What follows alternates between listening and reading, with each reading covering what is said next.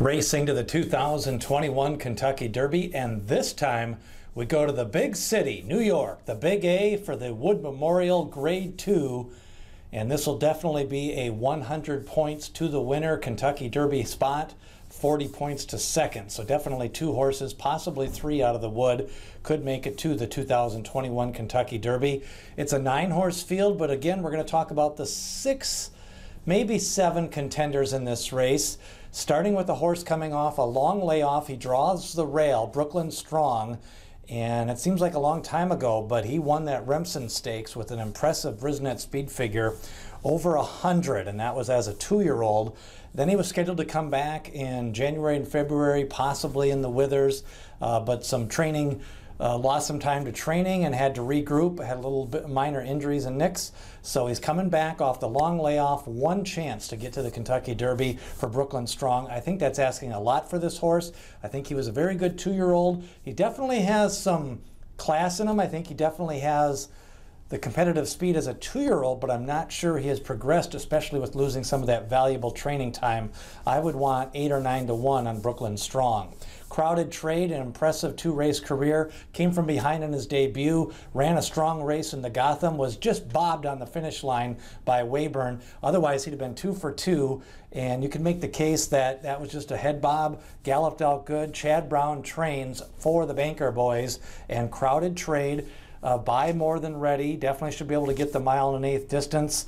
The only question is why did he train at New York all winter? And Chad Brown usually brings his really good horses down to Florida, but this one has the New York connection, so maybe that's why they stayed in New York for the Banker boys. Risk Taking, the morning line favorite at 5 to 2. It'll be a challenge to see between him and Prevalence which ones goes off favored. It'll probably be Risk Taking. Another one for Chad Brown and the Banker boys. Picked up a win in the Withers the last time out, and the race before that he broke his maiden. Seems to be one of those run-all-day types. Definitely has the pedigree to go long, being by Medaglia d'Oro. A really nice-looking horse. Just looks like a router. Strides out at the end of his races like a router. I'm not sure he has the raw speed to run a 95, 96, but I think he could like this 1 1/8 distance. He comes from off the pace. He's going to either need a little bit of a forgiving racetrack or some pace up front, and I'm not sure he's going to get that, but Risk Taking, definitely a contender. Dynamic one goes for Todd Plettcher. Todd Plettcher winning last weekend in Florida. And this one's similar. He lost a head bob to Greatest Honor a couple of races back, and that one, then he went wide in his next start, came back and won his maiden after shipping north from Gulfstream to Aqueduct. I think he's live, he's fit, he definitely has the conditioning under him, and definitely one of my top 2 contenders to win this race is Dynamic One. Prevalence, he comes in 2 for 2.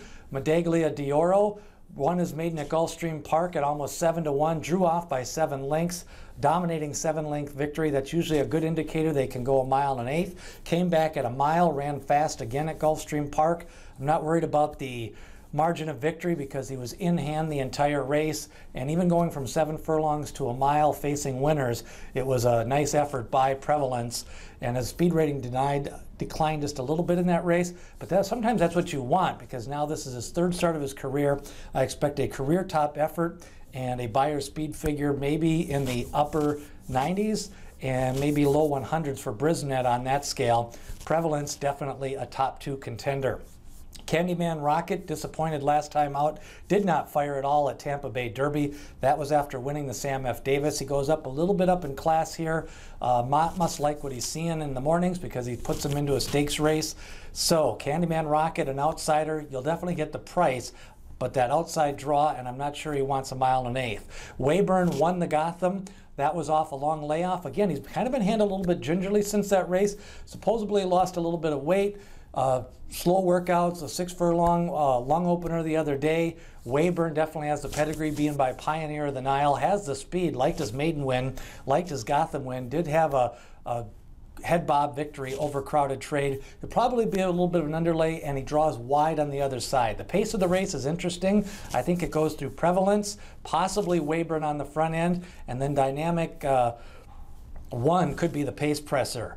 Very good rendition of the Wood. My top pick is going to be Prevalence. I think in his third lifetime start, he's ready to fire a new career best effort. I think he's got the talent, and I think he's really going to bust out with a big victory here in the Wood Memorial. My second pick would be Dynamic One. Third selection is Risk Taking. Who do you like in the Wood Memorial? Leave a comment and leave your selection below. Hit subscribe, ring that bell for notifications. We've also got a preview up of the Bluegrass Stakes, and we will also have one for the Santa Anita Derby as we lead you up to the 2021 Kentucky Derby.